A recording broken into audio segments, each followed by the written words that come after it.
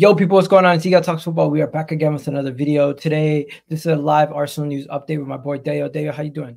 I'm good, man. Thanks for having me.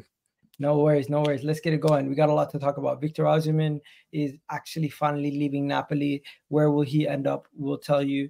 Also, Arsenal have had a bid from the Saudi League for a current Impact player, and we've also gotten an update on Merino's injury, and it's not looking good, ladies and gentlemen. But before we go any further, do me a favor, please do hit that like button on the video. It helps out the channel massively. It helps boost the channel higher up the algorithms to get more people to see it, and also get the channel to grow a lot more. So I would appreciate it if you guys can get this video to at least 300 likes. And if you haven't already liked the video, do it right now. Just need the thumbs up. But before we go any further, Deo, let's talk about good news or bad news first. Let's do all the bad news first. Okay. So bad news. Let's get the bad news out the way. the bad news is that, of course, we heard today that Merino has an injury, and we knew about the injury, but we now know how long he will be out with said injury. Merino is expected to be sidelined for nearly 2 months with a fracture in his shoulder during his first training session. That has to be very unlucky. So he, of course, got the injury initially by falling on his shoulder and Gabby falling on top of him. I think it's Gabby Martinelli.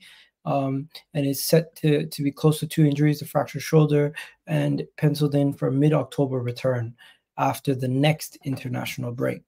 So with all that being said, Samuel Mikel, reliable journalist, was the first to break it. And my initial thoughts is, we're cursed. Bro, what's the chances the player gets injured in his first training day with Arsenal? He gets injured in training. A player falls on, and I don't even know what his injury history is, but I bet you any money he barely got injured before he came to Arsenal, and he gets injured immediately. Let me just check his injury history. You want to laugh? I'm just saying, like, yeah, it's unfortunate. That's what I would say. It's unfortunate, but look at this. This is his injury history at Real Sociedad. He missed a total of 1, 3, what do you call it? 4, 6. A total of 13 games in his whole time at Real Sociedad. Actually, if you include this, another 14. So a total of 30 games in 5 years. And at Arsenal, he's already missed 2. Oh, then that means 30 in 5 years, 6 games per year. If he's missed 2 now, let's say he's going to miss 4 more games this season, and then every year he's going to miss 5. Nah, it doesn't work that way. I think for me, the most important thing is the framing of what the journalists are saying. If you go back and look at what Sonny Makpo said, it says close to 2 months. It's just the fact that they keep on rounding it upwards and not saying, hey, because saying close to, up until, which means anytime from 4 weeks to 8 weeks, which is a month to 2 months, a person can actually, depending on who they are now, you can speculate whether it's 2 months exactly, or if you had said Merino is set to miss close to 2 months and above, then I'd be like, yo, that's scary. But and then again, when we say injury, I think every team sometimes, most teams would, what we would call a major injury, like we would say, okay, like the fractured shoulder doesn't mean he still can't play or whatever it is. But Arsenal might be like, no, we don't want you to play, but you're injured for now. Let's just, you're an asset. But it is what it is. He's going to be out for a few games. I think we still have what it takes in the team to be able to carry on without, without him, and we'll see how we do in the North London derby. There you go. And you know what? You know how I said good news or bad news? There's really not too much good news from any of the news stories today, but there is another story that we need to discuss. Quickly, let's just jump on this one before we go on to the Leandro Trossard one. Victor Osimhen, it's official. He's leaving Napoli. He's going on loan to Galatasaray, and they've reached an agreement. The Turkish window is still open. They couldn't agree on a deal for him to leave Napoli to go to Chelsea or anywhere else. Personally, for me, him going to the Turkish league, it's not really it's interesting. He turned down the move to Saudi Arabia. He turned down the move to Chelsea due to wages. To end up at Galatasaray is just like, it feels like it's beneath him. Is that rude? I'm just mad at the fact that he eventually accepted a loan. Here's the thing: Victor Osimhen's agents all through this season, all through the transfer window, said Victor Osimhen will not take a salary reduction and will not take a loan deal. They said that all through the transfer window. Now, the salary thing is something that, well, you can figure out a way eventually, because if you work it out with Napoli, he can come on loan. Napoli might pay maybe 30%. You pay 70 if you really need a striker like that. And these are some of the issues I was seeing we were linked with him. He didn't want a loan deal. If he had left that window open, he would have gotten a better offer somewhere else. Somebody else would have said, okay, with loan with an obligation to buy from Napoli over the next 1 year, come play for us, come play for Chelsea, come play for any other big team, and they'll cover half your salary. Napoli will cover half your salary. You still get get paid what you're being paid. The Chelsea deal, he turned it down because I think Osimhen is on like a 10 million euros a year or 10 million pounds a year salary, and Chelsea offered 4 million. Chelsea offered him 60K a week, bro. Yeah, they offered. I don't even know what weekly. I don't know the breakdown, but 4 million from 10 million. That's a far cry, So he wasn't going to take that offer. But the fact that they went against what they insisted on, which is they would not take a loan deal all transfer window, and then finally now took a loan deal. It's just annoying, and I think this is just like the beginning of the cards falling down for him. The way he's pushing his career, he could have just told Napoli, "Look, you guys, let me go." I don't think it's fully on him. It's the people he left in charge, more or less. Yeah, but you can make the call and say, I don't mind taking a 30% salary cut if you can get me 7 million somewhere else with image rights. Yeah. No, I hear it. You can just say, listen, give me 100% image rights and 30%. I'm happy he didn't end up in the Premier League and go to Chelsea though, because that's a positive. And he ended up at Galatasaray. It's more to say that Chelsea messed up with the negotiations over the contract, and they couldn't get personal terms agreed. But let's move on now from this Victor Osimhen story, because it's not really an Arsenal story. It's more just one of the players we were linked to officially moving. But this one here, when I seen this, I immediately said, no, stay away. Do not sell a player now that the window is closed, Arsenal. Don't you dare. This is an immediate rejection, especially with the window being closed.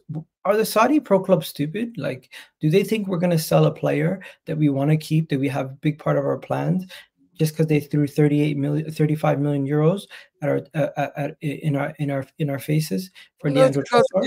It's because their window is still open, so they'll still try and buy. Their window officially closes today, so thank God. I know. And then, but they would still try to buy players since their window was still open up until today. No, so, I hear it. But then if they offered like 50 million, maybe Arsenal would even think about it. But 35 is not much. Arsenal turned down the verbal offer for Leandro Trossard yesterday. It was a loan of 5 million plus an obligation to buy of 20 or 25. So it just doesn't make financial sense for Arsenal to even consider that, let alone even do it because of the footballing reasons, as he's such a key player, somebody who's a big part of our rotation in our attack, and where our attack is not necessarily the strongest area of the pitch for us right now. Yeah, I mean, there's no way we should have taken, even if they offered 50, we can't take that offer because we don't have cover for, well, we do have Raheem Sterling now, but I don't know if that is enough cover for the left-hand side. So yeah, I'm glad they turned it down. It's a smart thing to do. Leandro Trossard, I mean, like out of nowhere, Saudi's just like, yeah, we want you. It's like, that's crazy. It's like there was no talks about him leaving, no talks about any links from anywhere. All of a sudden, it's But this is the world we're in now. The Saudi league seems to be here to stay, and they've got the money to spend. So we just need to keep an eye out and hope that they don't throw his spanner in the works. He's staying. That's the most important thing. That's the good news. He's not going anywhere. We turned it down, and that's the most important thing. But we also have a midfield crisis. So quickly just speak about this. With Declan Rice missing the North London derby due to the scandalous second yellow that was given, which we've spent a lot of time discussing, what are we going to do now in that midfield versus Tottenham? With Declan Rice out, Mikel Merino out, who's going to play in the midfield for Arsenal versus Tottenham? Do you have a rough idea of what you think we should go with versus Tottenham? Would it be Odegaard, Jorginho, and Partey? Would it? That Would would it? be my midfield. Odegaard, Jorginho, and Partey. That would be my midfield for North London. Is there any other options outside of those? Not Yeah. really. I mean, if you wanted to be adventurous, I've seen Timber play in the midfield a couple of times, and I've seen Timber do a business as a double pivot. So if I wanted to risk it, I bring in Calafiori and Timber as well. What Or you about know what? what about Or Zinchenko? Zinchenko, or I play Zinchenko in the left eight. So at this moment in time, is Jorginho, Partey, and Odegaard have enough legs to go up against Tottenham in their quick counters? I think they do. I think they do. If we control the ball, if we control the game, if we dominate possession, that's where we suffocate them where they don't have the ball. And off the ball, as long as we're compact enough to stop their counter, I think we have enough. And of course, we need to remember that when we're talking about counter. So I would play a Calafiori and a Timber in this game, regardless. Because one thing I can guarantee you is Arsenal know how to score from different ways. If we can't score because our midfield is a little light because of the injuries and the red card, once we can progress the ball up front and we can get a couple of free kicks and a couple of corner kicks, we should be able to convert one of those. And defensively, we should be solid enough to just not concede. Yeah. That's the way I would approach the game if I were Mikel Arteta. I would approach it from a defensive point of view, knowing that Arsenal and knowing that Tottenham are really horrible with set pieces. I'll try to get them try and get as many set pieces as So possible. Partey would be the 8, Jorginho would be the 6. Yes, Jorginho would be my 6, Partey would be my 8. Or better still, I could play Partey, play Zinchenko and Odegaard, and I play Calafiori behind Zinchenko. So Zini plays my left 8, and I'd have a solid defender right behind him, either Timber or Calafiori. So he's not the defender; he's playing the left 8 channel. Let's just talk about this quickly though. This midfield right here, I rate them technically, but physically, aren't you worried about Jorginho and Partey? No, that's why I said physically I'm worried if we don't retain the ball. But if we keep the ball, I'm not worried, which we know how to do. But we gave Tottenham the ball a lot in the game that we won last year. We literally just countered them, and we're because of how we played and because of the players we played. Knowing what we have now on the pitch, we now know that this time around we can't give them the ball. We have to keep the ball. That's the difference. It's like when you have players that have the legs, then you can let them have the ball because they play a high line. What was our lineup when we went away to Tottenham a couple of years ago when we beat them with Granit Xhaka? It was Granit Xhaka, Partey, and Odegaard, or Granit Xhaka, Jorginho, and Odegaard. I think it was Granit Xhaka, Partey, and Odegaard. The one where we lost was the one with Jorginho, where he slipped in the middle of the pitch, and I think the one where Ramsdale got kicked. The one that Ramsdale got kicked in. What was the midfield in that one? I think it was Jorginho, Partey, and Odegaard. We won that 3-0, right? Yeah, we won that one. Was it 3-0 or 3-1? No. The one we we won that one 2-0. We won that one. Yeah, I know we won, but I know there's one where, if I remember correctly, Jorginho slipped in the middle of the pitch where he. No, that was the draw last year at home. Last year, yeah. So the midfield if we keep the ball, I think we do well. Okay. You know what? Last year, 2 years ago, we won with Eddie and Nketiah up top. So there's always times where you have holes in your team. You just have to find ways to win. That's all. Like I just want a situation by regard, because I know there's this idea that most Arsenal fans have, that we got to be able to do, we got to be able to have a standard 11. What if you don't? And I said this. Remember, I said this before the season started during the transfer. I said I don't care what we do. I just care that we have players that we can rotate and can play in different positions, and we can actually manage ourselves. And the fact that we can score from different ways is a plus for us. In a game where we don't have our midfield that we need, then let's try to get ourselves in positions where even if we can't score from open play, we make them concede a lot of those set pieces that we're very good at, And now we have all our giants on the pitch, and we should try and make sure that we capitalize on it. If we can convert 1 or 2 set pieces and then just lock up shop in defense, we're good. Mm. And you know what? We're gonna have a lot of time to talk about that North London derby since we have 2 weeks to discuss it. And it is international break. This is the end of this video. Hopefully everyone enjoys it. Please do hit that like button on the way out if you haven't already done so. Deo, you got anything to say to the people before we go? Nah, man, just enjoy the break, have fun. We'll see you guys in a couple of weeks at the North London Derby. Of course, we'll still do more video streams and appear on other shows. But till then, enjoy, have fun, guys. Peace.